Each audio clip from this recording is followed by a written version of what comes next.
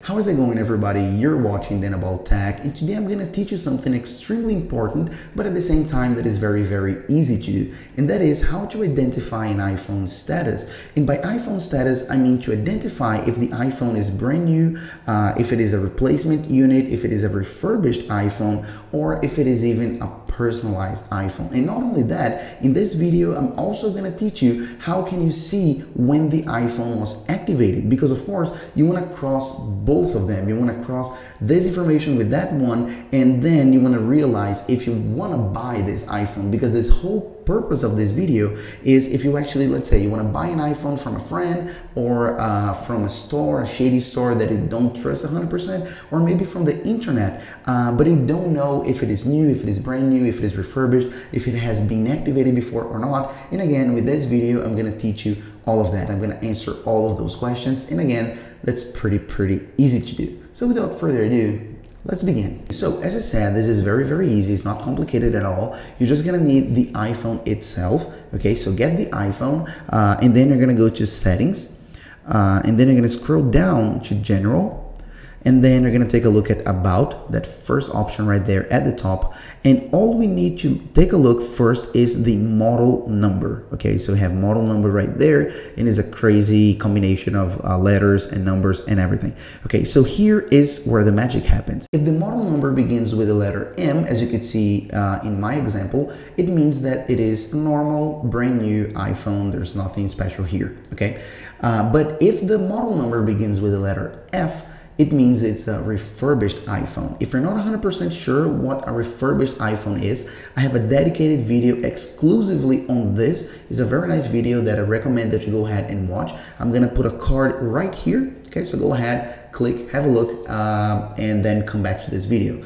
I recommend that you do that. So it's a refurbished iPhone. Some people don't like buying refurbished iPhones, so then you know what you're getting into. You also have the possibility that the model number begins with the letter N, and that means that that iPhone is a replacement unit, meaning that somebody bought it new, like an M iPhone, okay, a brand new iPhone, and then for some reason they gave it to Apple, and then Apple gave them a new phone. So this is a replacement unit. And the thing is, it wouldn't be important if the iPhone is a replacement unit or not, but the tricky part is pretty much all replacement iPhones are refurbished iPhones. So you gotta keep that in mind as well. So if it begins with the letter N, there's a huge chance it's also a refurbished iPhone. And if it begins with the letter P, it just means that it is a personalized iPhone, so it was engraved or something like that, which it could be a big deal or not, but at least you know that it could be you can identify an engraved, a personalized iPhone.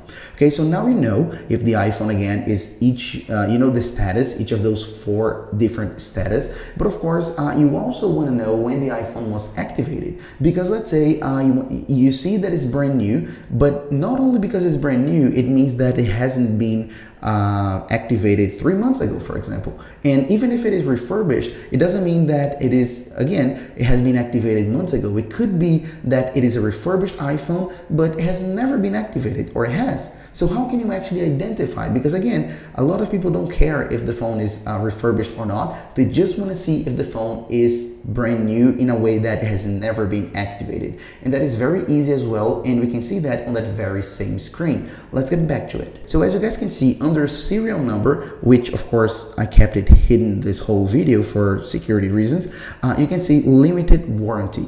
And you can see that it expires and there's the date. You can tap on it.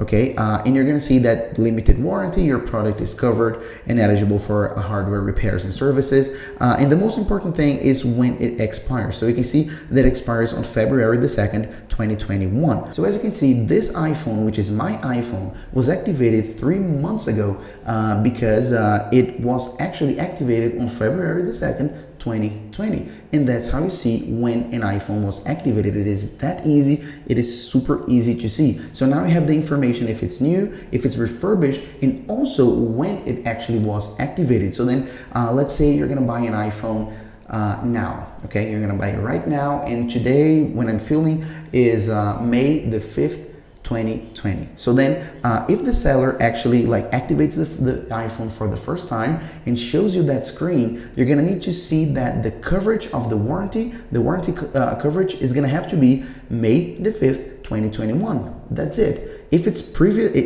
earlier than that, then you're gonna know that that iPhone was previously activated. That's it.